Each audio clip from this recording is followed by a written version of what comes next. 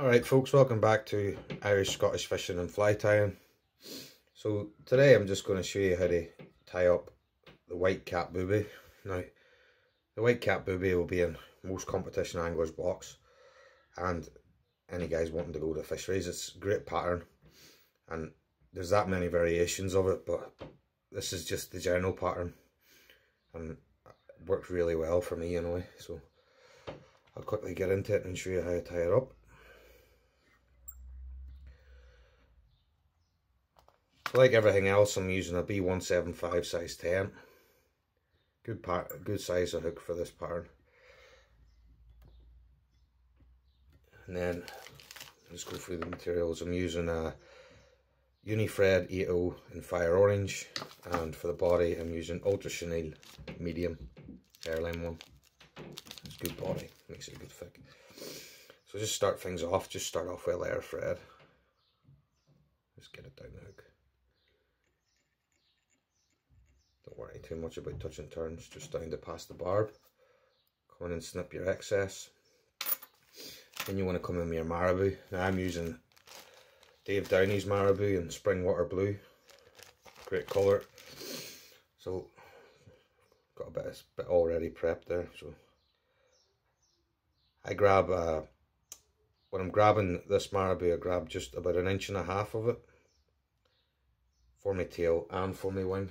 I think it gives me a good pattern, well, a good build up of the wing. So like all my MARABOUs, just work it in your fingers to get all the excess off. Change hands.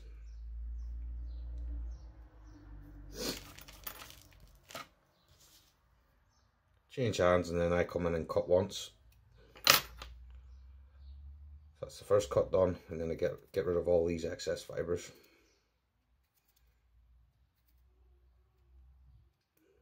It just helps you tie it in better. Then I'll let moisten it, which I've done. Just tidy it up a bit. Now a lot of people like to bring their thread up to the top of the hook before they do this, but I like it doing it this way. Whereas I pinch it in and then bring it up. So you see, I've started from the bottom of the hook. I just find it helps me set the tail better when I'm running it down the hook. That's it folks, and then you just work your thread up the hook, giving yourself a good body. Don't worry too much about touching turns, like build the body up. If there's got white and orange coming through it, it's not a problem. But as I say, this is just the way I tie mine up. So that's the tail in anyway, so I'm just going to come in and snip the tail. I'll pull it. Oh, I think I've moved the camera there. Just double check I haven't moved the camera.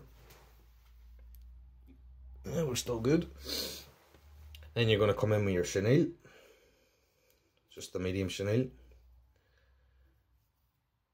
Just want to catch it in. You can if you want, catch it in up there to get a bigger body, but I'll just show you that. But I find it gives you a bigger head, but because we're making it a booby, it won't matter anyway. There we go. And then all we do then is just come up with touch and turns. Like I say, this stuff's good, but it's quite annoying to cut at the end. So I come up to about this position here, and then like everything, 2 turns over the top. But you have to pull a bit tighter with this stuff, otherwise you end up getting a big head. Either that, then you want to come in and snip. Then you want to start to build up a head here. This is just in readiness of everything. Where you're going to lay your booby eye on it. And we'll just start working up a head.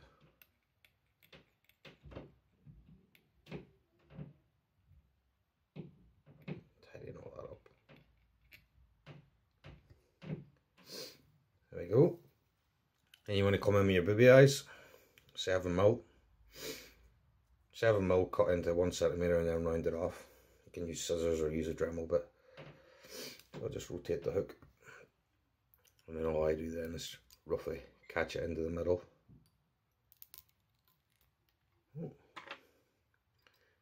off. There we go. That's it, caught into the middle. And all I do then is just wind it onto the hook. Wind it onto the hook then. And then you want to do 1, 2, 3, 4 over that side of the hook, and then over the other side of the hook. 1, 2, 3, 4, and then come in and do 4 turns at the front just to tidy it up. There you go, there's your booby eye on. And the next thing then is you want to come in for your wing. Same again, grab about 1.5 inches of marabou.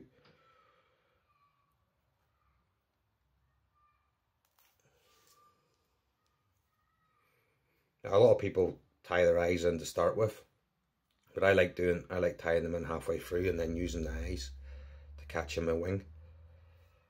And plus, when you're working with the chenille, it just helps you get a better head, because I don't like bringing the chenille up to the eyes.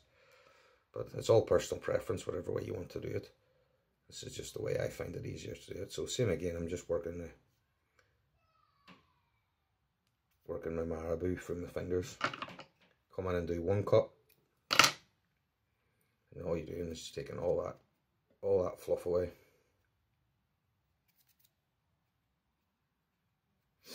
And come in and do your 2nd cut. Moisten. And all you want to do then is get rid of all that. Bring the thread up to this position, and then place the marabou in between the eyes. And then when you lock down onto it, pull. And then making sure you're not coming up. Every time you do a turnover, just lock it in. As I say, don't worry about them loose fibres there. I like that on this pattern.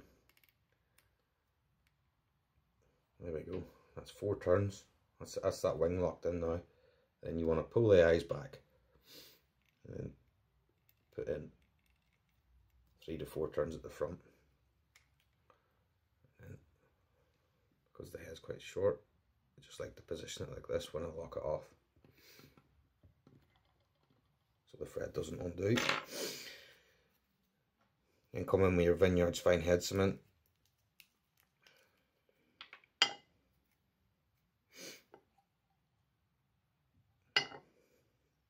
Put a good generous portion on the thread. And come in with a whip finish tool. Get it all set up. Pull back on the eyes. 1, 2, 3, 4.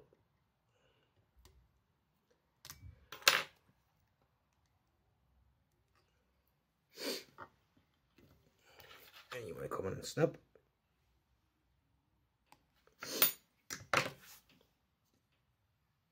Pluck your wing so it's the same size as your tail.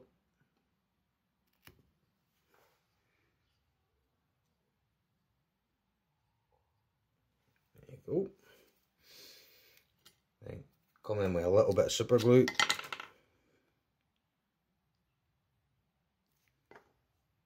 Just a bit of super glue to secure the eyes. Now, a lot of people some people don't like it with super glue, but I just think I like it with the super glue on. Pull down on the eyes. Good generous portion in between the eyes. Just holding it. And then I just turn the hook over. And a little dab on the bottom. Not too much.